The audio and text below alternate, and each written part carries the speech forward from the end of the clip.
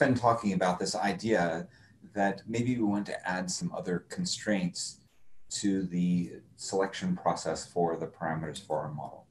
And one possible set of constraints is something called regularization.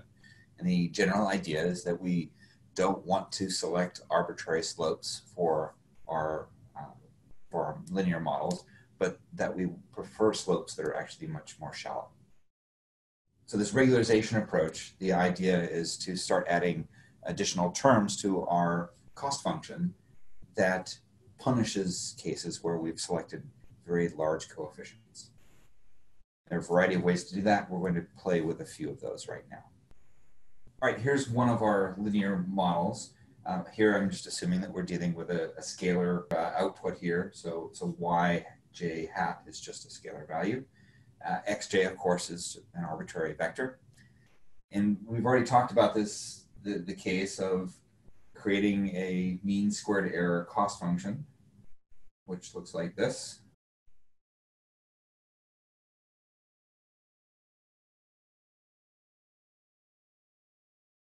We take the differences between the yj's and the yj hats. And together, the squared differences between those two.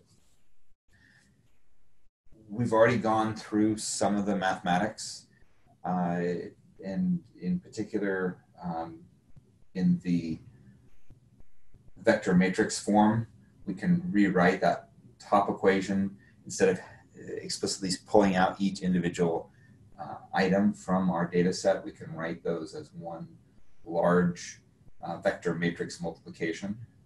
So it was this form here. So now that X matrix has a whole set of column vectors, one for each data set element, and likewise for Y, it has a whole set of columns, one for each of the samples in, say, our training set. When we apply the normal equation, the full answer that we end up with, and we've already talked about this, is along these lines here. I'm going to leave just a little bit of space here.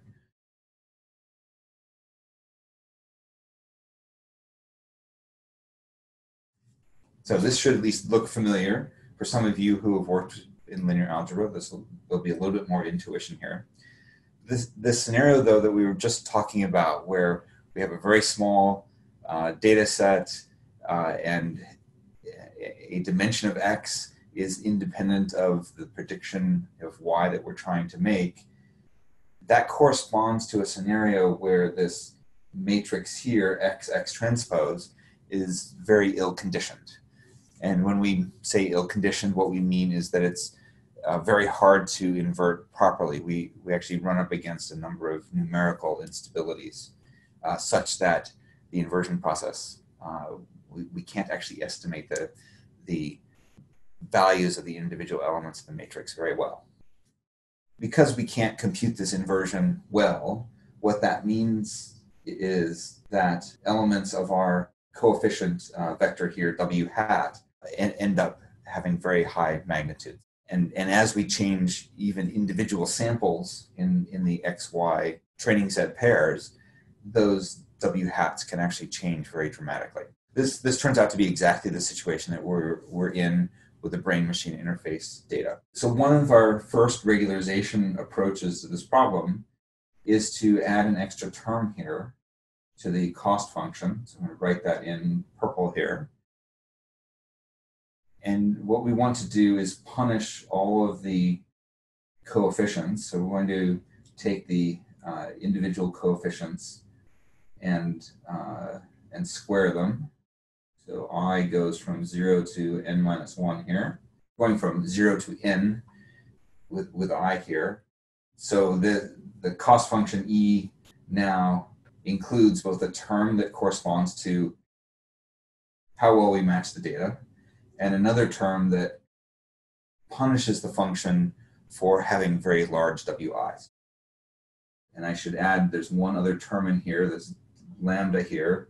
So lambda is what we refer to as a regularization parameter.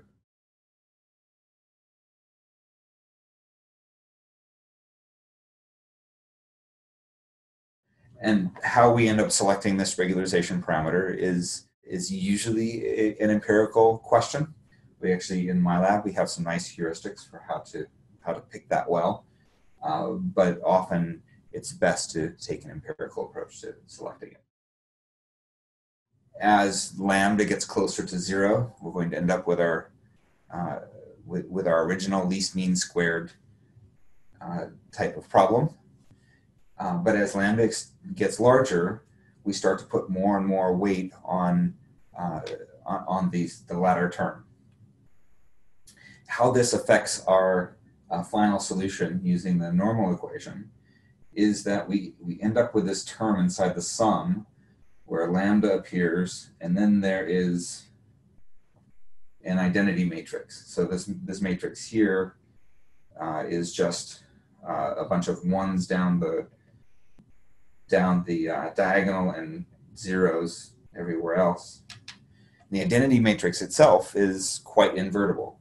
So in fact, as lambda gets arbitrarily large, the identity matrix really starts to dominate the full term inside the parentheses here. And what that means is that inside the thing inside the parentheses then becomes something that really is invertible in a nice numerically stable way.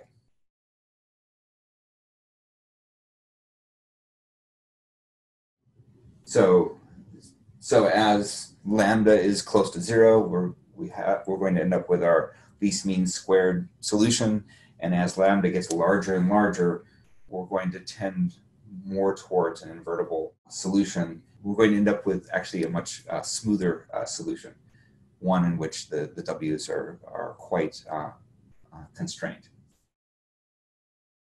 So this is the intuition behind this regularization procedure. The term that you're going to see for this is ridge regression.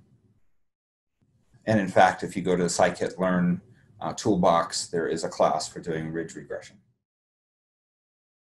This for a long time was sort of our dominant approach to solving this overfitting problem. And this comes from the fact that we can actually differentiate that right-hand side and solve this normal equation.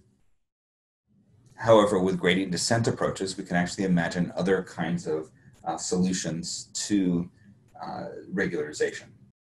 Okay, I've just made a copy of our original LMS equation. Another option, instead of taking a sum of squared coefficients, we can actually take a sum of the absolute value of the coefficients.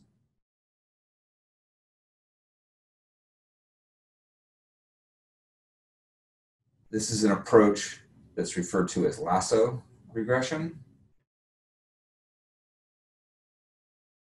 And intuitively, really the difference between this and ridge regression is that ridge regression really very much dislikes very large W's.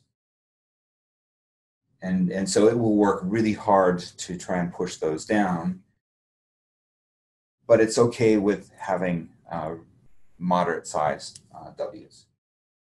With lasso, with this absolute value, what it actually wants to do is set as many of the coefficients to 0 as it can. And so that has some interesting implications as far as the types of solutions we end up with. We're going to do an example here in a moment where we illustrate these differences. But first, I wanted to show you one other type of regression. What this other type of regression tries to do is walk the line between what ridge does and what lasso does. And so we actually have terms for both squared coefficients and absolute value. So one way to formulate this looks like this. So there's our lambda term again that talks about how important the regularization is.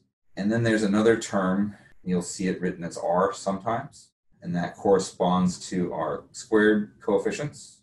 And then there's another term which is 1 minus R times the sum of the absolute values.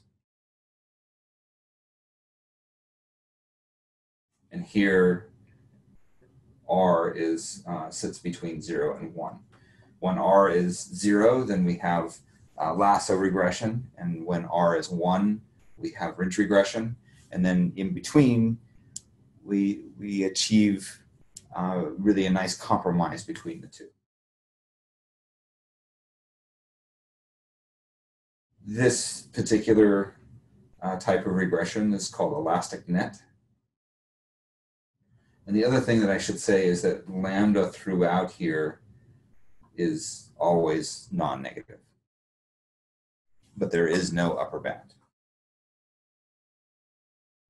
So to summarize, first off, LMS, least mean squared, is happy to have high coefficients, and it will make them arbitrarily high, depending upon what your data look like.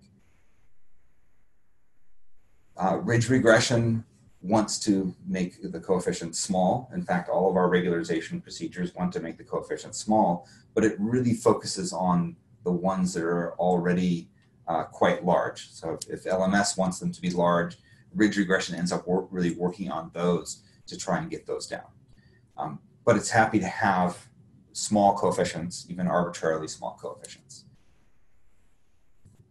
Lasso tries to make the coefficients 0 whenever possible. And this happens even if you have a correlation between an input and an output you're trying to predict.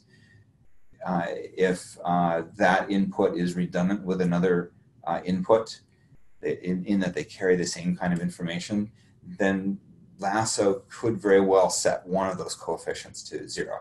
And that's not necessarily something we really want to have happen. And then finally, elastic net really tries to compromise between these two. Fundamentally, it wants to make them small. It's going to make some of them exactly 0, but depending upon what your choice of that R parameter is, you'll get more zeros or fewer zeros. Okay, so next up, we're going to try a little bit of code to illustrate these different methods and what some of their implications are. So to summarize, first off, LMS, least mean squared, is happy to have high coefficients, and it will make them arbitrarily high, depending upon what your data look like.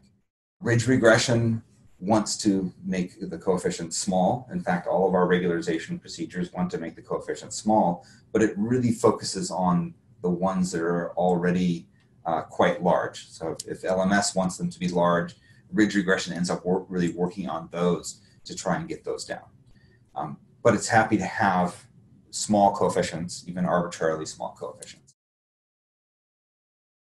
Lasso tries to make the coefficients 0 whenever possible. And this happens even if you have a correlation between an input and an output you're trying to predict. If that input is redundant with another input, in that they carry the same kind of information, then lasso could very well set one of those coefficients to 0. And that's not necessarily something we really want to have happen. And then finally, elastic net really tries to compromise between these two. Fundamentally, it wants to make them small. It's going to make some of them exactly 0, but depending upon what your choice of that R parameter is, you'll get more zeros or fewer zeros. Okay, so next up, we're going to try a little bit of code to illustrate these different methods and what some of their implications are.